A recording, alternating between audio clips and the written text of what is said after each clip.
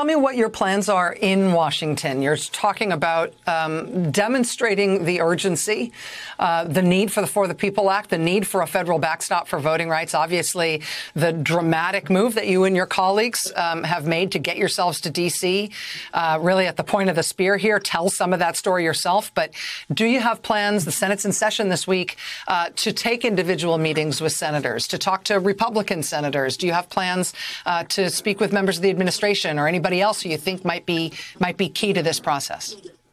Well, we are very aware that the President of the United States will address the nation on voting rights. We're keenly aware that the Leader Schumer has indicated the domestic agenda needs to happen before the August recess. Not a single member on this bus wants anyone in the United States Senate to go home thinking everything is fine with voting rights in America. Let's take a break. We are here to state our case. Those meetings are developing as we sit here on the ground.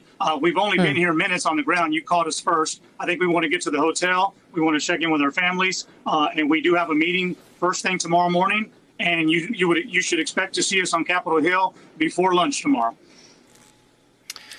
Representative Martinez Fischer, could you, I don't know if you've got a handheld phone or if you have a laptop that I'm talking to you on. Is there any way you can lift it up so I can see your colleagues behind you there on the bus? I can see a few of them. I want to get a sense of who I'm. Hello, Texas Democrats. It's Rachel Maddow here. Hi. I'll tell you, the whole country is watching. The whole country is watching right now. What you are doing is something that could not be done without your commitment to do this in the way that you have done it, putting yourselves on the line. Thank you for helping us understand. And good luck in these next few days. Good luck. Thank you, Rachel. Thank you. Democratic Texas State Representative Trey Martinez Fischer. I will get you on the union roster for that little bit of camera work there. I appreciate it, my friend. Hey, I'm going to get my SAC card, that's for sure. Exactly. That's right. All right. Fascinating. Texas Democrats, more than 50 of them have left the state of Texas tonight. And it is a tactic that listen, Texas Democrats did this in 2003 ahead of a radical partisan redistricting of the state of Texas.